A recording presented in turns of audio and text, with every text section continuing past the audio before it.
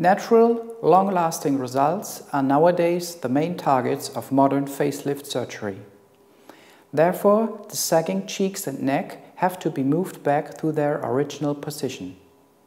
The key element for this purpose today is no longer the skin itself, but a stable structure under the skin, the so-called SMUS layer.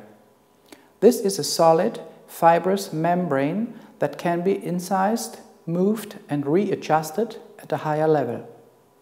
The resulting skin excess can be removed without any tension at the wound edges. The procedure takes about 2.5 hours and is usually performed in a mild sedation together with the anesthetist. After the surgery, the patient will stay in the clinic for 1 night. After 2 weeks, the initial healing process is almost completed.